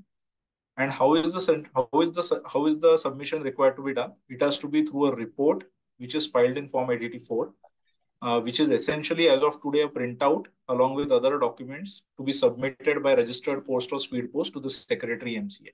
Now, this is with respect to frauds with individual amount more than 1 crore. In case of frauds with individual amount of less than 1 crore, the auditor is supposed to report the fraud to the audit committee within 2 days of coming to his knowledge.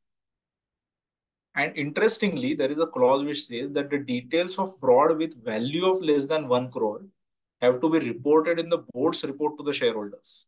Now, this is interestingly what, frankly, I have at least not seen in any board's report where any amount of fraud less than 1 crore is to be reported to shareholders. But frankly, I have not seen, because what is more than 1 crore technically goes to the central government and is confidential. So that is not required to be reported to the shareholders.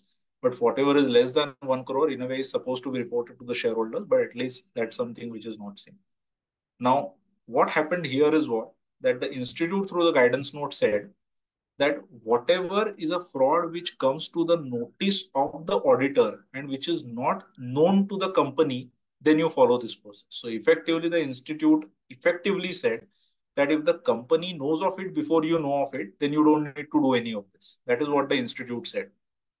And that is why since 2001-43-12, since it got enacted, till now, practically nobody was doing anything, because normally the company, it is obviously the company which will know of the fraud and then the statutory auditor which will most probably. So last year, NFRA has issued a circular dated 26 June 2023. It says that the statutory auditor is duty bound to submit the Form ADT4 to the central government, even in cases where the statutory auditor is not the first person to identify the fraud or suspected fraud. So now, especially in case of companies where NFRA is applicable or NFRA governed companies, it is very clear now that irrespective of what the institute has said, even if the auditor is not the first person to identify the fraud or suspected fraud, then in that case, still the entire process has to be followed, and accordingly, this ADT4 has to be reported to the central government. And the other thing that they say is that the statutory auditor shall exercise his or her own professional skepticism while evaluating the fraud and need not be influenced by a legal opinion provided by the company or its management. So I think this is a new change. Obviously, the implication of this with respect to banks is a bit tricky, because first of all, the genesis of this is, again, for banks, there are again two broad categories in case of public sector banks and other banks, because most public sector banks are not companies at all under Companies Act, because State Bank, for example, is a separate corporation. Other public sector banks were nationalized under a specific law, and then thereafter they are listed and governed by LODR. But technically, to my knowledge, most public sector banks are not companies under Companies Act 2013 at all. But all private banks, in a way, this is applicable. But like I said, even with respect to the FMRs, there are three types of FMRs. One is with respect to credit frauds, second is operational frauds, and third is internet-oriented frauds. So this will typically be applicable in respect of operational frauds where an officer or employee of the bank itself has defrauded the bank in a way. And that also typically the master circular gives a time of 6 months for the bank to complete the process of vigilance to determine staff accountability. At the end of it, they have to, depending on the level and depending on the nature of bank, they have to file a complaint with either CBI or with the local police and whatever. And accordingly, at that point of time, that particular bank will need to basically find out whether this entire process needs to be followed, and accordingly, it has to be reported. And but obviously, this also covers attempted fraud. So I think it's still a dicey situation. Most people, for the sake of safety, are just for amounts which are more than 1 crore, anyway, reporting it to the central government as a part of adequate precaution. But especially for banks, it is still a bit open issue because RBI anyway requires very stringent reporting. But for other companies, I think this is a norm and one has to really factor it. And again, this is not typically forensic audit, but this, since it covered frauds, I thought it is necessary to cover it because most of us are also statutory auditors. So this is an important point that we need to cover while we do it. So I think this was broadly the presentation in terms of what a forensic audit is and the various angles in terms of the whole forensic audit exercise. This was from my side, but we'll be happy to hear any views or take any questions if there are any.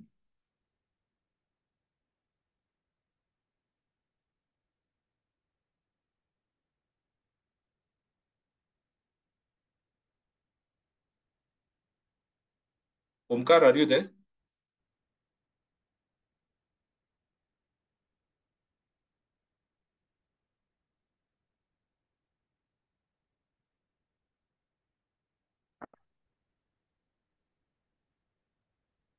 Hello, am I audible?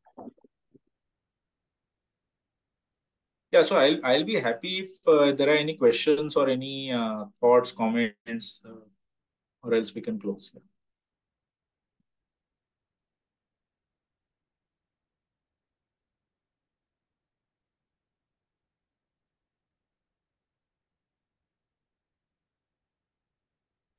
Hi, Sushrut.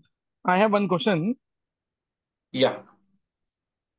So I just want to understand when we conduct the audit, forensic audit, and say there are two partners or multiple partners, and one partner has a suspect on the other partner that he has siphoned the funds. So by the time we conclude the or gather the evidence that there is really a situation, uh, how do we commence our review without letting someone know, letting third person know, or letting the other partner know that there is a review going on? If you can give some tips on that. So you are saying that there are two partners and one partner suspects the role of another partner. Perfect. And how should you do a review without the other person knowing? Right. Because this is a challenge, you know. And especially when you are not a regular, usual statutory auditor, you are a third person who understand forensics. Well, to give you, I mean, the real answer it is very difficult to do it in that way. But if you are really required to do it, then the person who wishes to understand what is happening should have adequate access to all the necessary documents of the organization. First of all, when you say that some partner is doing something, yeah, normally there is a presumption that the partner who is suspecting has some sense of what the other person is doing. And to that extent, if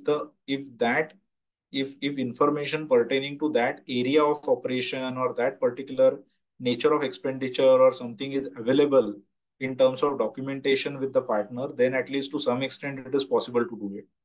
But if the information which is required to undertake the forensic audit, if that cannot be even culled out or that cannot be extracted without the other person even knowing what is happening, then it is very difficult.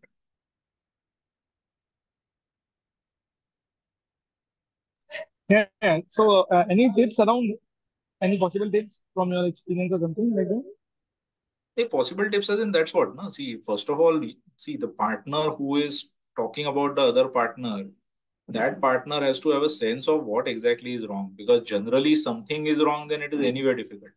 So there has to be at least a sense of what could be wrong or what area is there some wrongdoing or what kind of additional money is the other person taking out through some kind of a mechanism. There has to be some clear suspicion.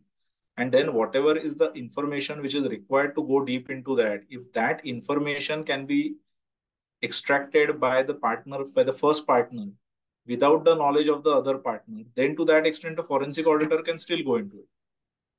Okay, perfect. And by any chance, can we, when we are sure that there is considering the lifestyle of the partner, which is exorbitantly high or exorbitantly uh, better than as compared to his income levels from the firm, can we ask for the bank statement, his bank statements? See, I mean, I presuming that this is a situation where you are neither of the partners. Because, I mean, so the point is that if you are, it depends on who you are and what you are doing. Because, see, bank statement, if you No, we ask are me auditors for, only, no. We are okay. forensic auditors. Yeah. See, if you are forensic auditors, then you can very clearly ask. But see, I mean, see, again, practically, it is if you ask my bank statement because somebody has a presumption that my lifestyle is way beyond what I'm earning, then I will not give. No? So, frankly speaking, in that case, you will not have the legal power. In that case, there are certain other means by which you can actually find out what is the kind of assets that I own. There could be some kind of what they call as in vendor forensics or some kind of actual other methods by which you try and find out whether the lifestyle of the person is really beyond what is stated as the source of earnings. And then that can be a case which is built. So I think to answer your question, in such a case, if you are the forensic auditor, see, because if you are a forensic auditor and this is almost a very dicey kind of a situation where one partner has appointed you to do a forensic audit on another partner, in which case I think you will have to do most things which are completely informal. Perfect. Yeah, I got you. We have been doing that only. So I thought that if there is anything better than this. So Yeah. it will be informal. All right. So just one last question, which is there on the chat box. If there is Yeah. any whistleblower complaint, how it is to be taken up? Can every whistleblower complaint be trusted, or should it be like first, segregated, legit or non-legitimate? So is there any criteria for that?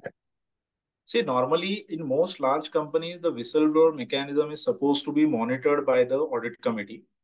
Now, typically, the audit committee, all the whistleblower complaints are put up to the audit committee, and then depending on the nature of complaint, it is typically normally the nature of the complaint determines to what extent it has to be investigated. Because, see, to be very honest, to be frank, put yourself into the shoes of a person who receives a whistleblower complaint. Now, if a complaint is specific, then it can be investigated. If you tomorrow get a complaint as an audit committee and say कि यहाँ पे सब चोर है, now how are you? What are you going to do about it? So, point is, if a whistleblower complaint is actually specific, which gives some specific aspects and which talks about specific situations, then I would believe that most good audit committees will tend to appoint a firm which is an outsider, depending again on levels. Because if it is about something which is in a large company, if it is something at a purely operational level, then sometimes even somebody who is within the company at a fairly senior level can investigate. If the allegation is against somebody which is very senior, then typically you might get an external person to investigate that. But in both cases, it could be investigated only if the complaint is specific, because otherwise it is impossible. In a large company, if you get a general complaint saying कि यहाँ पे purchases में fraud है, तो how are you supposed to investigate? So I think it will really depend on that. Sir, this is Yeah, hello. Mehul ji. Yeah, sir, this is Mehul Mehta here. I have a general question for new practitioners as well as the small firms. Like you referred so many tools for this IT tools basically, like IDEA, and there are ACL as well as other plethora of tools are available for forensic audit or maybe data analysis. Now, can you suggest some of the tools? Because see, we as a small firms, first of all, we are very much tight on the budget. We don't have budgets like big four or big firms. So can you just suggest that what type of tools, not necessarily brands or trade names, but what type of tools we should have to start with a forensic auditing practice? See, I think forensic audit, like I said, to a large extent, it is common sense. If I really say a specific tool in terms of Excel or in terms of data analytics, I think IDEA can help to a large extent. IDEA as a tool, in fact, to my knowledge, I don't know if it still exists, but Institute also has got some kind of a tie-up with IDEA in terms of it being available at a cheaper price for, I mean, so some kind of a cheaper price. Obviously, when I say cheaper, still the licenses cost some amount in a year. But I would say that, see, I mean, any tool we need to be very careful is like any tool, again, we need to spend time on it to know how it is supposed to work. So there is no tool which is like you put a bank statement and you get what you want. There is no tool like that. So finally, what you wish to gain out of it is what one has to be very clear. One has to put time in terms of understanding how that tool works. But if you want, I mean, to give a specific example, IDEA is something that we use. So IDEA is one part. Technology, in terms of, like I said, so we also, but that's like a separate thing altogether. In terms of, for example, mobile imaging or email server backups and all, these are like very specialized technology support services. And I would say that if you do not have those in-house, there is no harm in taking help from outsiders who are specialized in that in terms of handling that part of the work. So somebody, for example, if you know, or if there is an assignment which should involve a mobile imaging, then in that case there is no harm in terms of taking help of any kind of a company or any kind of a set of people who specialize in that kind of digital forensics and take their help and accordingly do that work.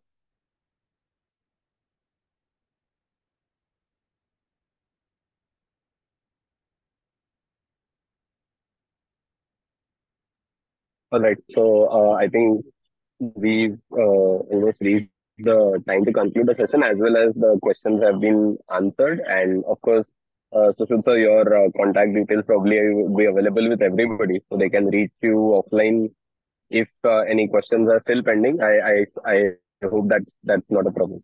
Not at all. Not at all. I think there is one question from Aditi which says, do you have any tips for maintaining secrecy of a forensic audit? When we do forensic audit, sharing information is also to do control. Actually, there is, see, I mean, maintaining secrecy is an essential part of everything that we do, right? Because even if you are doing a statutory audit or even taxation work, I think general professional etiquette as well as the ICAI rules, regulations, or our code of conduct very clearly says that we cannot be, and it is a fundamental principle of the work that we do, that we should not be disclosing or divulging any client related information to others. And especially in a forensic audit, we have to be very careful because you have to be also, depending on the nature of forensic audit that you are doing, sometimes the media people are also equally concerned and they want information. So you have to be very careful with respect to that, because especially that aspect, one has to be very, very careful. Okay. So, sir, would you be sharing the presentation Yeah, or? Yeah, I okay. will send an email to the branch so you can share it to them. Yeah, definitely. All right. So I think we are done. I think if somebody can you specify some other laws which are important if you want to be a forensic auditor, as you said, PMLA, and can you also tell some other acts? Yeah, I mean, TMLA is one act. Secondly, MPID is another.